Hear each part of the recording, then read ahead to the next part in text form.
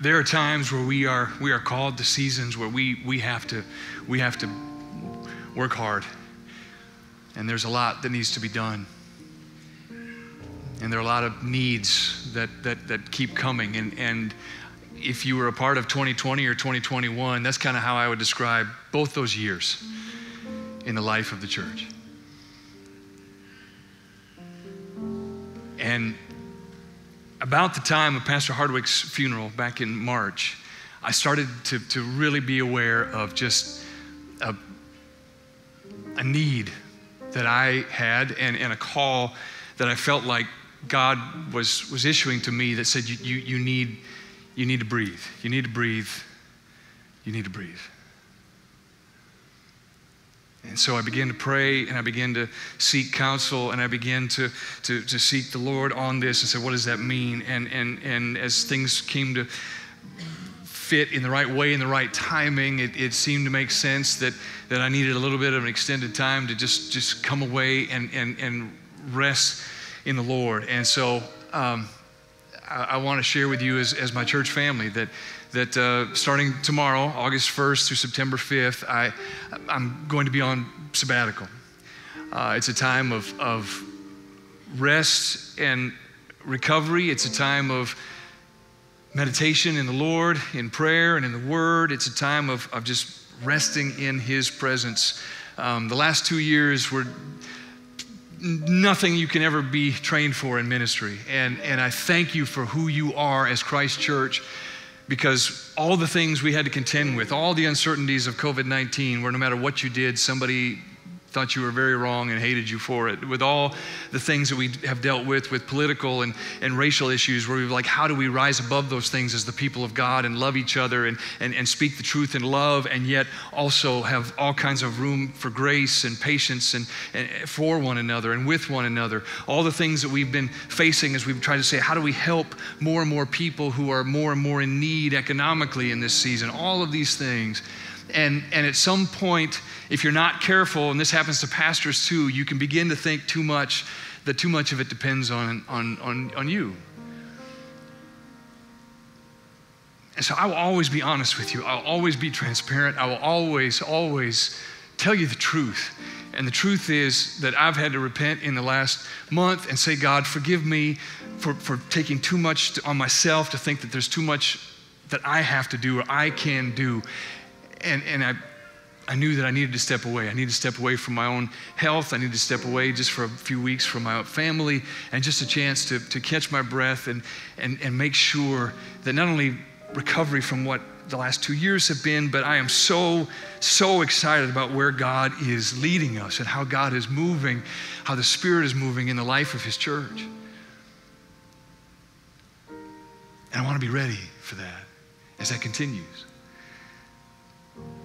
And so I thank the board for approving and endorsing this time away. I thank our staff, our tremendous staff who work so hard, and our pastoral team.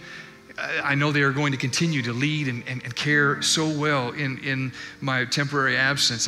I want to thank our congregational leaders. I mean, every day someone's telling me about how one of you as our church family is loving and is serving and is doing exactly what Debbie was talking about. You're seeing somebody who needs an encouraging word, somebody who needs a meal, somebody who needs their lawn mowed because they just had surgery and the grass keeps growing, and you're doing it, and you're loving and you're serving and you're laying down your life for others the way Jesus has called us to.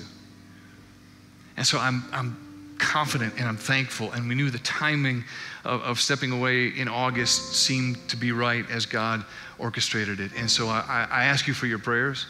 I'm healthy physically, I'm healthy mentally. I just need a chance to, like I said, to catch my breath. Pastor Dan used to quote an African adage that tribal warriors used to quote after they had journeyed a long distance, and they would stop finally and they would say, I have to let my soul catch up to my body. And that's what this time is. God is good, God is faithful, and God has nurtured and sustained me, as I know He has you in these years.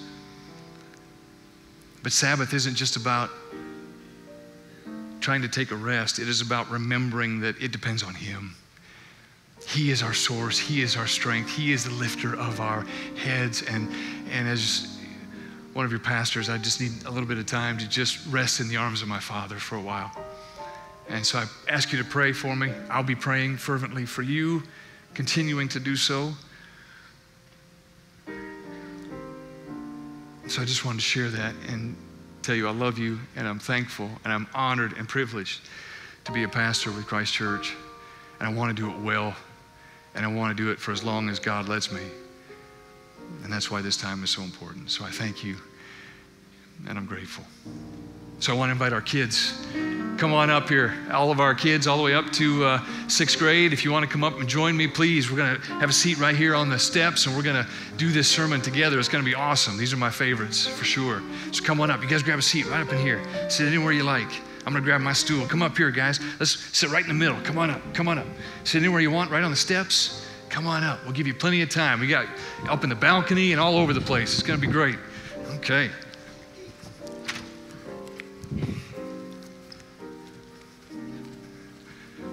Okay. All right. Come on up, guys. Everybody's coming from, still got some more coming down. Come on. How's everybody doing? Good. How's your summer going? Good. Pretty good? Yeah. It's been a good summer so far? What have you been doing? You been swimming? Anybody, raise your hand if you've been swimming. Okay, good deal. Raise your hand if you have been riding your bicycle. Nice. Raise your hand if you have crashed your bicycle. Nice, perfect. Oh, maybe not. Okay.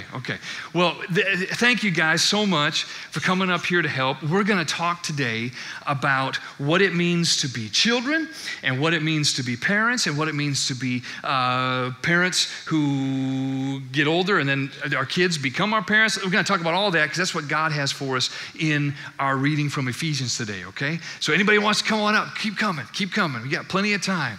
All right, okay. So guys, can I read real quickly from Ephesians chapter 6? We've been walking through Ephesians chapter by chapter, and next week, Pastor Greg's gonna backtrack. We're gonna talk about marriage from Ephesians 5. But today, with our dedicating those two beautiful babies, Noelle and Colin, and having you guys helping us out, we wanted to make sure that we were gonna talk about children and parents today. So can we hear just a few verses of scripture here, and then we'll talk about it? What do you think? Sound good? Okay, I'm so glad you guys are here. You guys are the best. This is going to be so good. Okay, so Ephesians 6, verses 1 through 4. Children, obey your parents in the Lord, for this is right. Honor your father and mother. This is the first commandment with a promise, that it may go well with you and that you may live long in the land. Fathers, do not provoke your children to anger, but bring them up in the discipline and instruction of the Lord.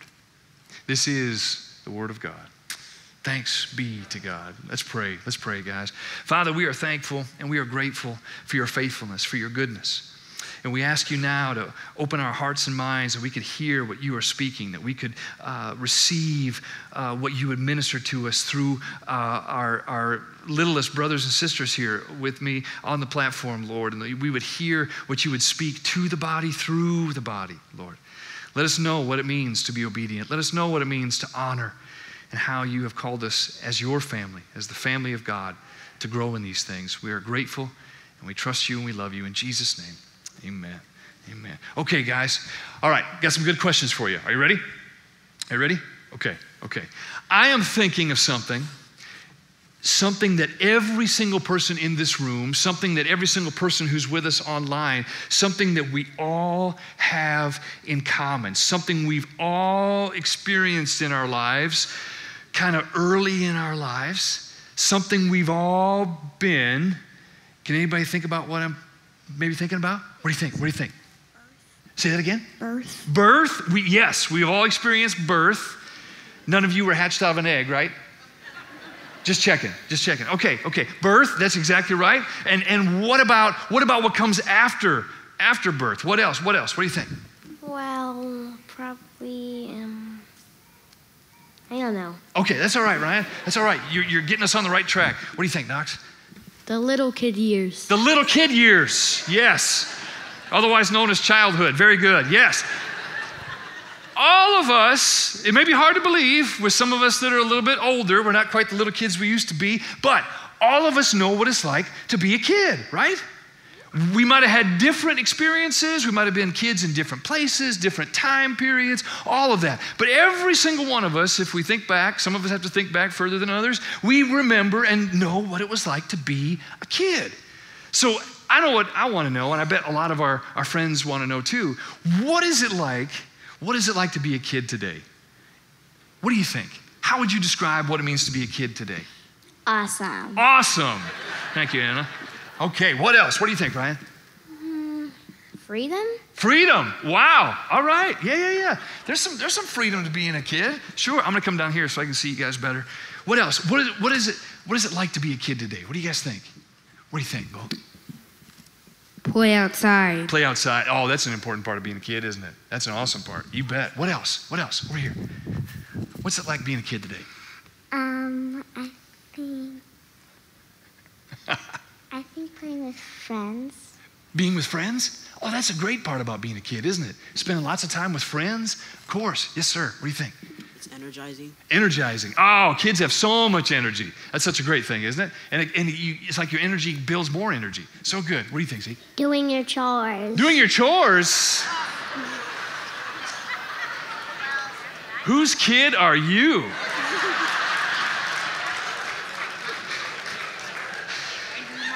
And where do you live? Because that's not how it works at my house. Wow. How about you, Aiden? What do you think? Be running around. Be running around. Oh, that's a great part of being a kid. That's a great part. Okay. A couple more. What do you think? Playing with toys. Playing with toys. That's a great part of being a kid. What else do you think? What do you think? One more? Go over here. Next, we got one more. Kids love candy. They love candy. That's right, which reminds me, after service today, come see me. I got something for each of you, okay? All right? Okay, thanks for reminding me of that, Knox. Very good. Okay, so one more question. Which is better, being a kid or being a grown-up? What do you think? Huh? Yes, sir. A kid. Being a kid? Why do you think so? Because it's fun. It's fun. I like that. Little Zeke, what do you think, man? Being a kid or being a grown-up? Which is better? Being a kid. Being a kid? How come? I don't know. Oh, that's okay. That's all right. Okay, you just feel it, right? You just know it. Okay, I like that. Being a kid or being a grown-up, which is better?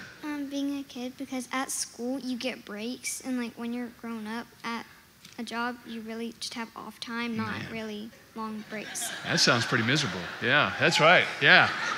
You got no off time, no breaks. That's true. That's good. All right. What do you think, Ryan? Being a kid or being a grown-up, which is better? Well, both. Oh, interesting. Why do you say that? That's a good answer. Well, because for once, we get to play with toys, and when we're being a grown-up, we get to have work. Nice. Y'all agree? Toys, work. That's good. That's a good answer, Ryan. Good job. That's both to me. Both to you. I hear you, bud. I usually do both. Usually do both? Good. You're going to make a good grown-up. You're a good kid, you're going to be a good grown-up. Thanks. You bet. All right. That's good. All right, Bo, what do you think? Kid or grown-up? What's Kid. better? Kid? Why so? Because your life is going to be easier. Easier? And then and if you're very young, your life will be that easy. But if you're a grown-up, your life will get harder. Gets harder? Okay. Yeah. Okay. Good answers, guys. Good answers. Hang on. We're gonna come back. We'll have some more questions as we go, okay? But you guys are doing great. So very good questions. So remember what we read here in Ephesians chapter 6, right? So when it comes to whether we're kids or grown-ups, especially parents, which we're gonna talk about here in a minute, the good news is God wants to help us out. God wants us to know that it's good to be a kid and it's good to be a parent. It's good to be a grown-up. God has special things that he wants to make sure we not only know, but that we get to experience as both. Sound good? So let's talk about that. So remember how our Bible verses began today, this passage from Ephesians 6. Paul says, children, do you remember what he says? He says, remember what the next word was? Starts with an O. What are you supposed to do with your parents? Remember, Jack? What is it, Jack? Obey. Obey. Children, obey your parents in the Lord, for this is right.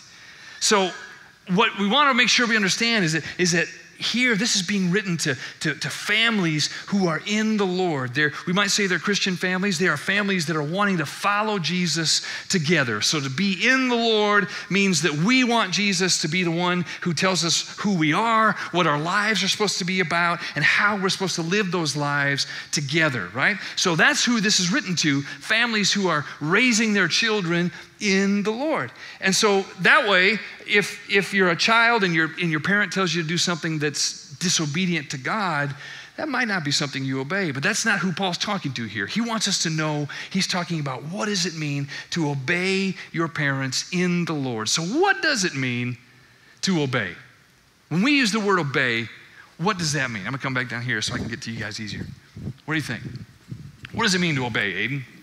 Be nice to your parents. Be nice to your parents. That helps. That's a good part of it. Yeah, that's good. That's good. What else? What do you think, Zeke? Listening to your parents. Oh, listening to your parents. Listening is a big part of obedience, isn't it? It really is. To listen carefully so that we can hear what they say, right? And listening is how it starts, making sure we're paying attention. And then what? What do you think? Let's go over here, catch somebody else. What do you think, sir? Do what they're told. Oh, that's the second part, isn't it? Mm-hmm. Very good. So you guys all hear that? So we got to listen, pay attention, and then the second part is we follow direction, right? We do what that person who is in authority, our parent in this case, tells us we should do. What do you think, Ryan? Well, doing it right away. Oh, that's another important part of obedience. Very good. So we need to listen, right? These guys are preaching, man. We got to listen. Then we have to follow the directions and walk that out. And it's better if we do it. Say that again, Ryan. When? Right away. Right away. Very good. That's right. Right away. Say that again. I obey right away. We need to put that on a t-shirt, man. That's good. That's good. Very good. That's awesome. All right.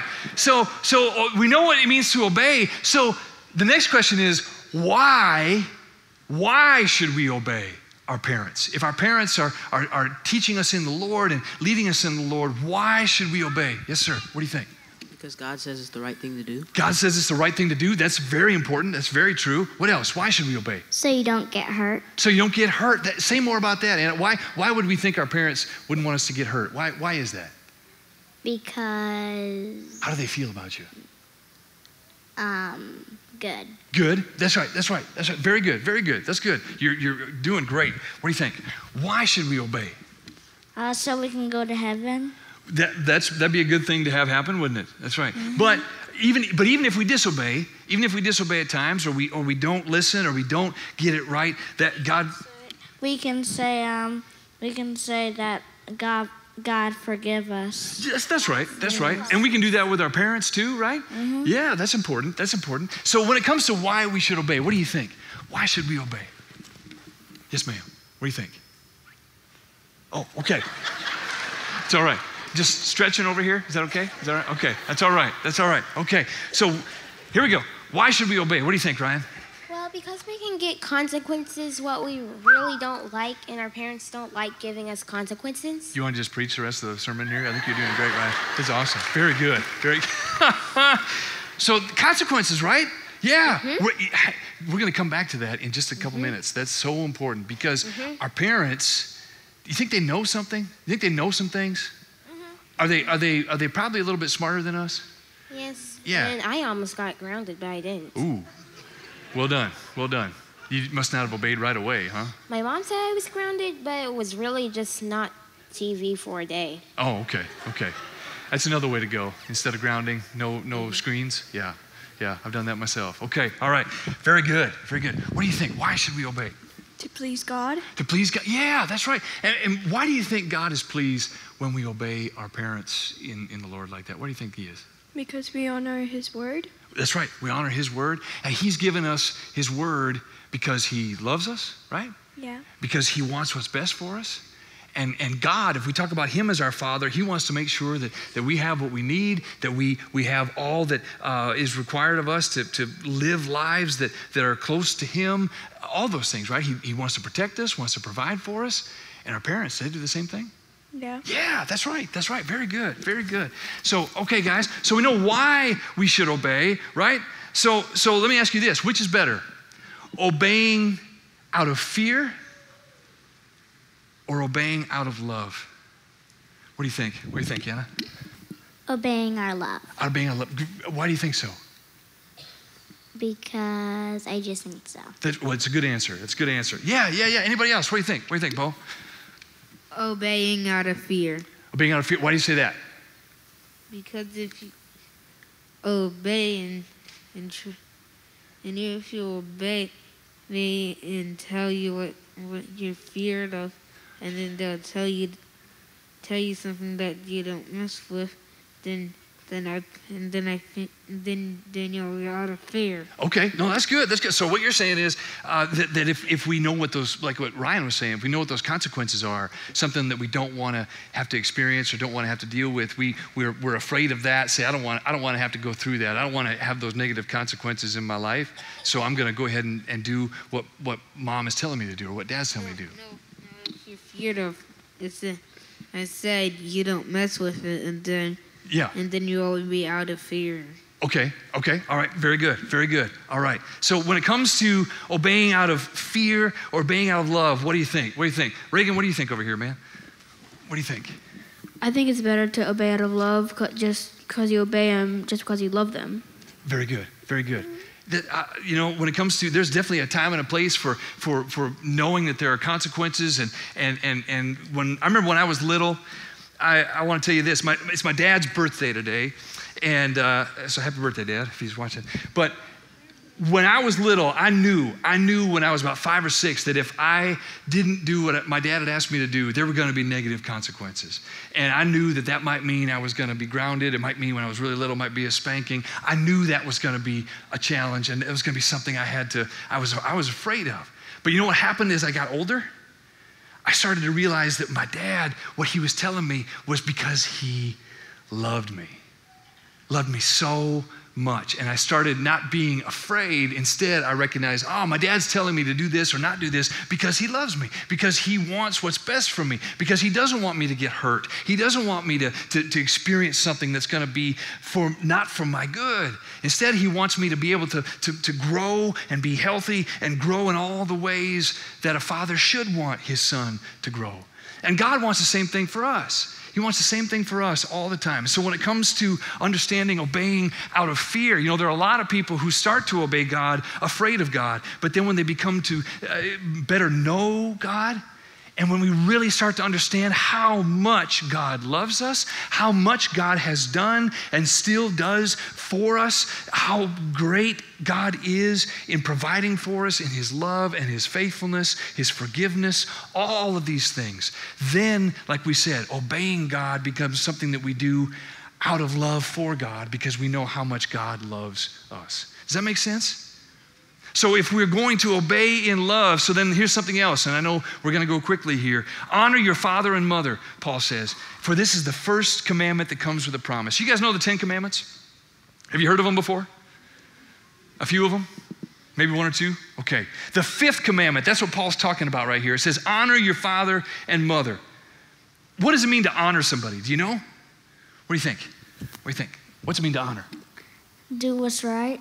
Do what's right. That's one way we can show honor. Yeah. What do you think? Ryan? Well, respect others. Very good. Yeah, show respect. If we honor somebody, we're going to respect them. We're going to show that we value them. We are going to make sure they know how much they mean to us. What do you think, Jack? Obey. Obey? Yeah, and obedience is definitely a way we can honor our parents. Show them that we respect them. Show them that we value them. Show them that we trust them.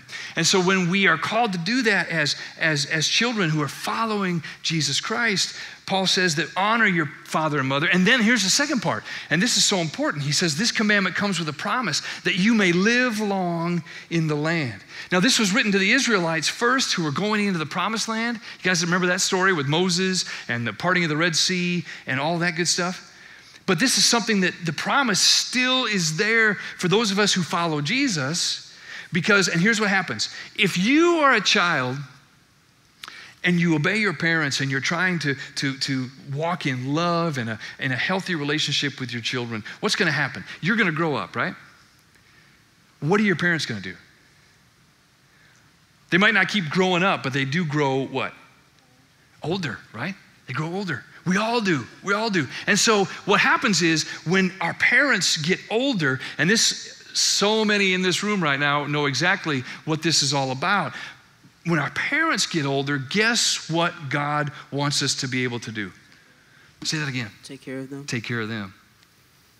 So right now, you might be a child and your parents are protecting you and providing for you and caring for you, and you're going to grow up and keep growing by God's grace and in God's favor, and you're going to get older and you're going to grow up and you may have kids of your own and all of this, and your parents, as they get older and older and older, the day is going to come. The day very well may come where you're going to recognize that now it's your turn.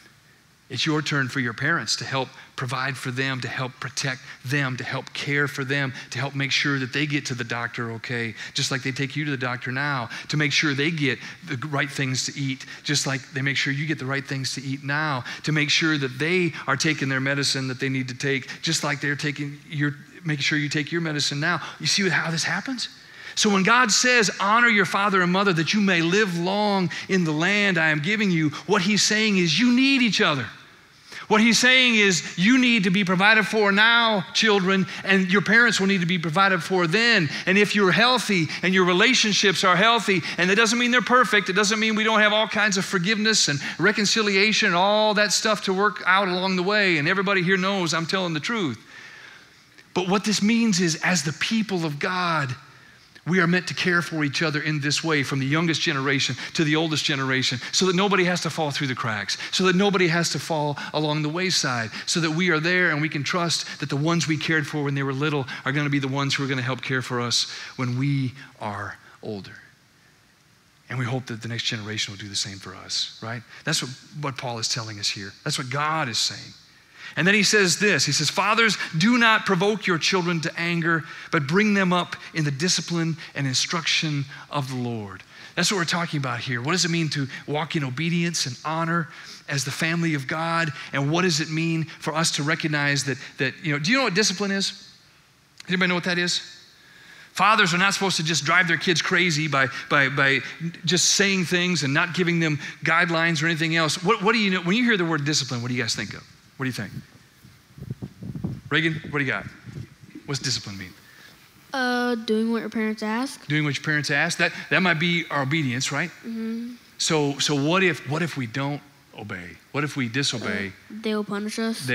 So discipline might have what we call punishment, right? There might be some negative consequences that are there, right? Mm-hmm. Yeah. So discipline can involve the negative consequences, but it also is, I want to show you a picture. You guys know what this is?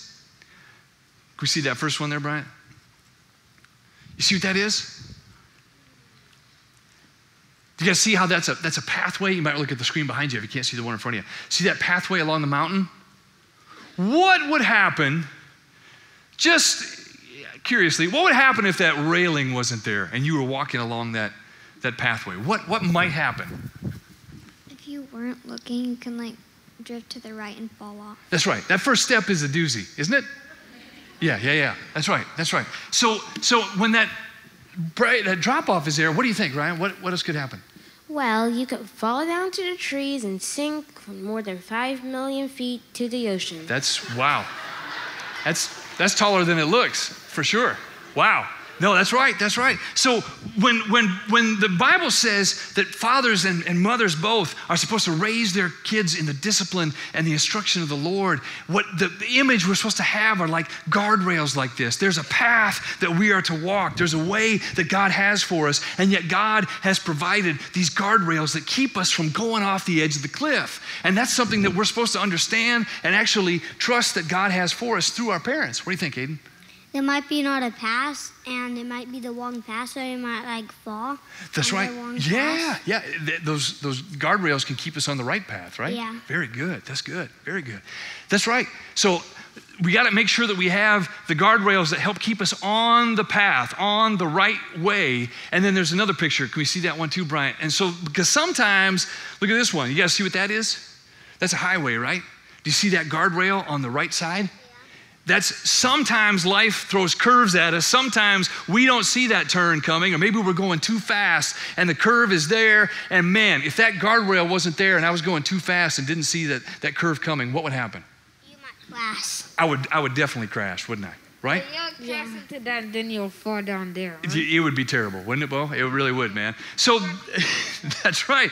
And so this is why parents, this is what we're called to do. We're supposed to not depend on our own wisdom or all the things that the pressures sometimes that we feel like we put on ourselves as parents. It's when God says, here is the way, walk in it. The discipline and instruction of the Lord that we receive, that is meant to flow through us in the Lord to our children, to our grandchildren. And to not provoke our kids to anger means don't be hard-handed, don't be harsh, be like our Father is. We have to have grace, we have to have patience, we have to have understanding, knowing that we didn't get it right the first time, and neither will our children. We still don't get it right the first time. How we parent with discipline, with intentionality is important, but that should always include grace. Your child should never question if your love for them is questionable. Your child should never question, will you be here for me when I need you? These are things our Heavenly Father shows us how He loves us in this way. Parents, we're meant to love. Grandparents, we're meant to love in that same way. Will we get it perfect as He is perfect? No, we won't. But that's why we need that grace and forgiveness from each other, right? And so, very good, guys. This was so good. When it comes to understanding what discipline does, what instruction does, it helps us grow in how we love God, how we love each other. And as kids now, we learn to obey the voice of our mom and dad, because as we grow up, you know what the most important thing our moms and dads can do is help us learn how do we obey the voice of God. And right now, a lot of times that's going to come through what you hear your mom or your dad teaching you, what you hear your mom or dad sharing with you, what you might hear other older people in the church sharing with you. God is speaking wisdom, speaking encouragement to you. And the same thing is true. You guys speak truth and encouragement back to us. We all need each other as the family of God. But as you grow and you begin to learn more and more, what does it mean to hear God's voice for yourself? Just like we dedicated Colin and Noel today, we need to understand that their parents are going to raise them to better know and understand and respond to the voice of God. And we can do the same thing as we all grow in our obedience and our honor to God together. All right?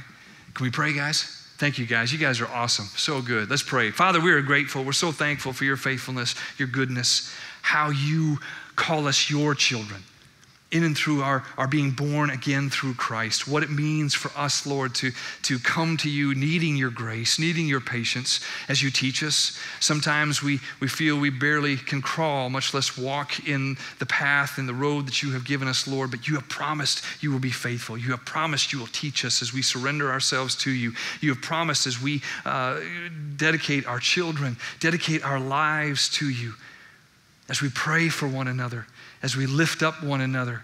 Lord God, you have promised that as our Father, you will lead us. You will discipline us. You will instruct us for our good out of your love. So Father, let us see that with fresh eyes today. Let us receive that with open hearts today, that we might love you and walk in your way together in obedience, in honor, all rooted in your grace, all meant to reveal your love to us, in us, and through us. And Lord, let us love one another and love you in return. In Jesus' name we ask it. And everybody said, amen, amen. Okay, guys, as you guys head back to your seats, remember, after we're done with the service, you come up and get me, and I've got something for you, okay? All right? Can we thank all of our kids for helping us out? You guys are awesome. Thank you, guys. Thank you, guys. All right.